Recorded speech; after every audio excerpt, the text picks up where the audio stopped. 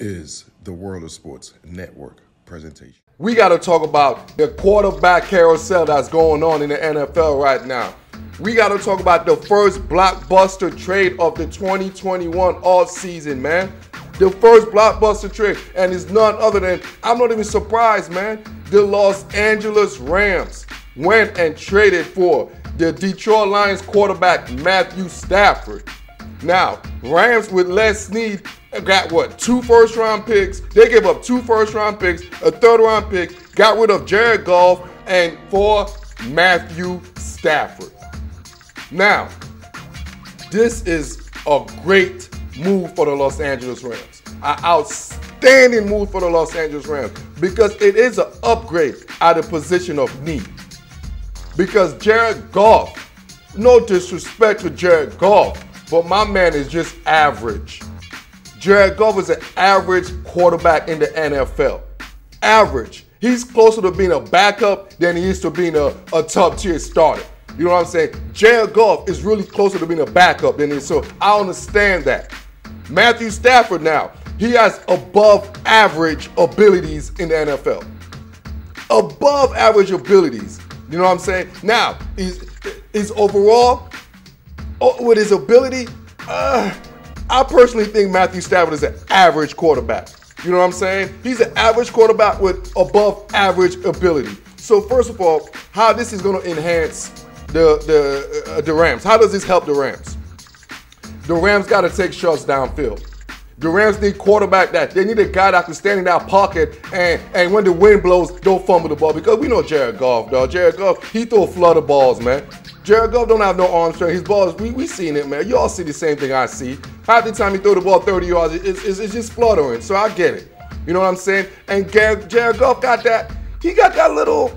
I don't know about the kid, to be real with you. I really don't know about Jared Goff. Like, I don't know if I was a Ram. If it's somebody I would be excited to play for.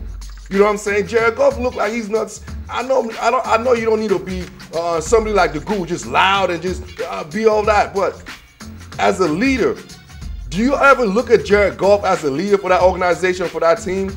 I don't see that. I don't really see that. And I think Sean McVay did an outstanding job in leading, in helping, in holding Jared Goff's hands this last few years. Outstanding job, man. Now, he got Matthew Stafford. Matthew Stafford, man.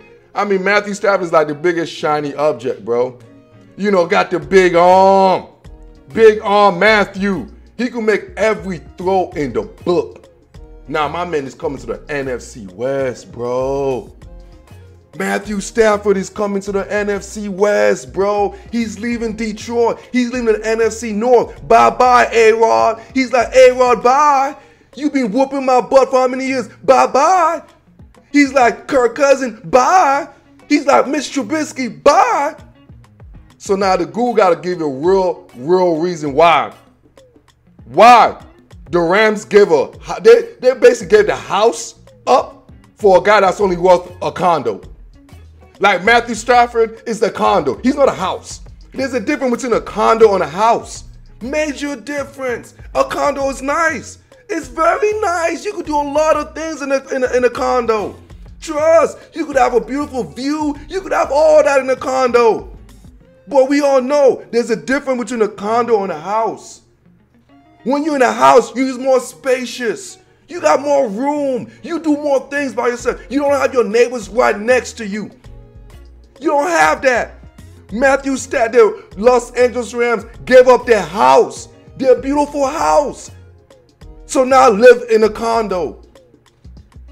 In my opinion, that is called downgrading. It's called downgrading. When you have a mansion and now you're going to sell that house so you can freaking live in a condo, that's downgrading, man. And the reason why I got to tell you about Matthew Stafford and his downgrading, because Matthew Stafford, he's very slick, man. But the Guru, that's why I'm not with those national media and all that nonsense, because this dude is slick, dog. With all this rhetoric going on all of a sudden, oh, the Rams got Matthew Stafford. They're finna be a Super Bowl contender. Dude, the Rams were a Super Bowl contender without Matthew Stafford, just FYI. Without Matthew Stafford. Let me tell you a little thing about Matthew Stafford, because everybody right now is kissing and loving Matthew Stafford. Dude, Matthew Stafford, I'm trying to tell you all this, LA. I know it's this city of glamour. You know what I'm saying? Matthew Stafford don't have no winning bone in his body, dawg. My man Matthew Stafford don't know how to win no football games, ladies and gentlemen. People used to tell me, I have this debate with many people. They're like, oh, Guru, Matthew Stafford, look at the Lions organization. Nobody could win for the Lions. Look at the Barry Sanders retired. Megatron retired. This is a terrible organization. But you know what y'all said? Y'all named me a receiver and y'all named me a freaking running back. Y'all name me a receiver, y'all name me a running back. Y'all know when it comes down to this game, the Detroit Lions pick Matthew Stafford #1 overall pick for a reason, dog. For a reason. There's certain things about people, dog. It's in life, dog. In life, there's people that are winners and guys that's just average. There's nothing wrong with that. There's winners and there's guys that they're just I'm not going to call Matthew Stafford a loser. I'm not, because he's not a loser. But I know one thing I could say about Matthew Stafford. Matthew Stafford is not a winner. He's not a loser, but I know damn right he's closer to a loser than he is closer to a winner. That's what I'm getting at. Matthew Stafford, overall record, 74-90-1. Overall record, 74-90-1. That is a losing record. But yes, you know what I'm saying? I get it. When you have the first overall pick, I don't expect your team to be good. I get it. So you're going to go through some obstacles and stuff, dog. But one thing I do know about life, ladies and gentlemen. One thing I do know about life, man. And I know about life because I live life. I could talk about life because I'm alive. You know what I'm saying? One thing I do know about life, man, a winner always wins. If you're a winner in life, dog, it don't matter what happens. It don't matter where you go. It don't matter what the situation is. It don't matter your environment. It don't matter your circumstances. You're going to win. It's just like the kid who come from a broken home. Their parents are abusive, alcoholics. You know what I'm saying? Abusive alcoholics. I mean, the environment is terrible. But yet, you see kids strive and get out of that environment and out of that situation. Trust me, I know I'm one of them kids, dog. You know what I'm saying? One of them kids came out of a situation that you always think, oh, I was born in a situation where you all think there's no way you can get out, dog. But when you're a winner, when you are a winner, it don't matter if you're in Antarctica. It don't matter if you're in Alaska. It don't matter if you're in Beirut. A winner is going to win. Matthew Stafford is going to Los Angeles Rams. This guy's not a winner. So now all of a sudden, he's going to know how to win? This dude has been playing he's 32 years old. And by the way, happy early birthday, man. Your birthday, Matthew Stafford's birthday is next week, man. So, hey, actually, his birthday is Super Bowl Sunday, actually. Yeah, February 7th. Happy early birthday, Matthew Stafford, man. You know, but one thing about a winner wins, dog. I'm going to show you all an example of winners, regardless of your situation. Because what winners do is they got resolves. They got perseverance, man. They have no legitimate excuse. They don't blame the environment. All I hear in the media this last week about Matthew Stafford, oh, it's the Lions. They were a bad organization. Bruh. If you're a winner, you change the organization. You change the culture of the organization because that's what winners do. Winners infuse. It's just like love. Love always overtakes hate. I don't care how hate is. If you have true love in your heart, if you have true love, you could go anywhere. You go to a war-torn country. If you have true love, that would always take side over hate. If you are a winner, if you are a true winner, it don't matter where you go, you will win. Example, Alex Smith. Alex Smith is what you call a winner. You never say, oh, Alex Smith got a strong arms. Alex Smith this and that, bro. Alex Smith does everywhere he goes, he wins. Alex Smith played at Utah. Yo, remember Utah? Alex Smith went 11-0 at Utah with no talent, son, because he's a winner. Matthew Stafford had AJ Green, no Sean Moreno. He had the #1 team in Georgia. And he did not win. He had an outstanding coach in Mark Richt. He had it all. He did not win because you know what? I don't believe this dude. I don't think he has winning blood. He don't have win. He don't even know how to win. I don't think he knows how to spell winner. I don't think he knows. He spelled winner with a W-E. That's Matthew Stafford. That's how he spelled winner. He's not. He's a winner, not a winner. Major difference, son. And like, look, I gotta tell this. Alex Smith is one of my perfect examples of a winner, man. It's just my perfect example. The man went to San Francisco, he wins, and they kick him out. He went to Kansas City, he wins, they kick him out. And the man went to the Washington football team. This man broke his leg, dog. This man broke everything of his body, my dude. You talk about his circumstance, and look what the Washington football team did this year, my dude. Because when you're a winner, it don't matter your situation. It don't matter your circumstances. It don't matter about, I don't have a coaching staff. Oh, I don't have a GM. I don't have this. You know what winners do? Winners hide all of that. That's what winners do. They deodorant all of that. That's why you're great. That's why they call you a winner. That's why not everybody could be a winner. Not everybody has that winning bone. Because it's uniquely different, man. Once again, I'll give another example. Thomas Brady. The Tampa Bay Buccaneers didn't make the playoff, and I don't even know God knows when, bruh. I don't even know the last time the Tampa Bay Buccaneers made the playoff, dog. And what happened? What happened? Tom Brady came there in the Super Bowl because Tom Brady knows how to win.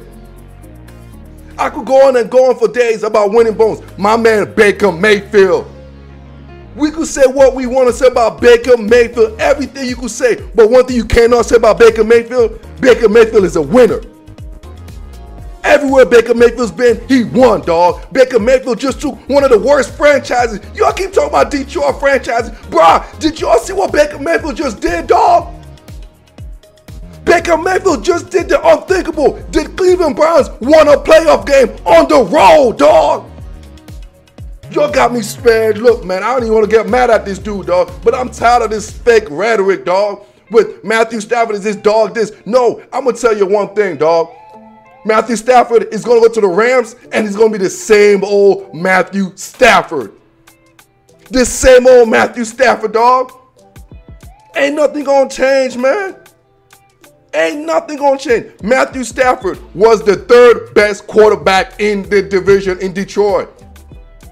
The third best quarterback. My man Kirk Cousins came in there. We laugh at Kirk Cousins. We laugh at this. We laugh at all of that. But Kirk Cousins is a better quarterback than Matthew Stafford. And that's dead ass. And if you have a problem with that, come see me and talk to me about that, bro. If y'all going to sit there because this dude could throw the ball far, I can tell you one thing. Matthew Stafford's record is 74-90-1. Kirk Cousins, who we laugh at, is 51-51. Kirk Cousins is a 500 quarterback, dog. Kirk Cousins is a 500 quarterback, dog. 500 quarterback. Because you know what? You can say what we want to say about Kirk. We can laugh at Kirk. He can't win primetime games. He's 0 this and blah, blah, blah, blah, blah. But you know one thing? Kirk Cousins is 6-0 versus Matthew Stafford. Dead. I'm dead. 6-0 versus Matthew Stafford. We talking about, dog, we talking about Matthew Stafford. We're talking about Matthew Stafford. And you guys in LA think y'all got something? Y'all think y'all got something? Y'all got bamboozled, dog. Oh, I seen this game before, man. I seen this game, dog. Y'all just got bamboozled. Y'all just got sold the wrong type of drugs, dog. You know what I'm saying? Y'all think y'all gonna get that nice indica weed? Nah, dog. Y'all got that booth. It might smell good. It smell good and look good, but when you smoke that shit, nah, that's some doo-doo, man. Matthew Stafford has been fooling. He's been fooling guys in the NFL. He's been fooling experts. He's been fooling fans like you. He's been fooling you guys. But you know what? As the ordinary truth serum guy, as the guy that brings out the truth about players and don't holds barred, I'm here to help y'all out, man. Matthew Stafford in 10 years went to the playoff 3 times, dog. 3 damn times. And I don't even know how. You know what? I know because my man Jim Caldwell, thank goodness for Jim Caldwell, and Jim Bob Cooter, baby. Jim Bob, where you at? Stand up. Jim Bob. In playoff appearances, Matthew Stafford is 0-3. 0-3. What I tell you about winners and losers, if you're a winner, you don't have a 0, dog. It just don't happen. I don't care who you are. If you win, you figure it out. We laugh at Kirk Cousins. Kirk Cousins is 1-4 in the playoff. Kirk Cousins won more games in the playoff than Matthew Stafford. Yes, that's true. Mitch Trubisky owns Matthew Stafford. Like, dude, like, where is this ready? Just because this dude could throw the ball far? Just because he don't disrespect the media. He's a nice guy. He's a nice man. He's a grown-ass man. I'll give you that. He's a grown man. He's a professional. Matthew Stafford is a true professional. I dare you agree.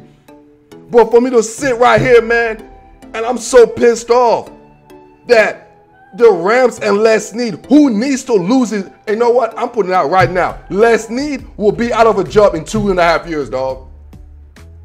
Because this move they just made is the beginning of the end for genius Sean McVay.